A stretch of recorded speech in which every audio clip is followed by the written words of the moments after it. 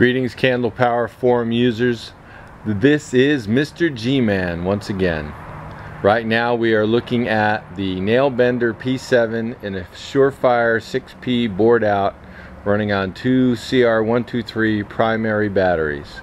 Again, this is the Nailbender P7 with a textured reflector inside of a 6P on two CR123 primary batteries. We're going to compare that to the Solarforce L900M. Not a fair comparison. This runs on two 18650s. That's low mode. Nailbender only has one mode.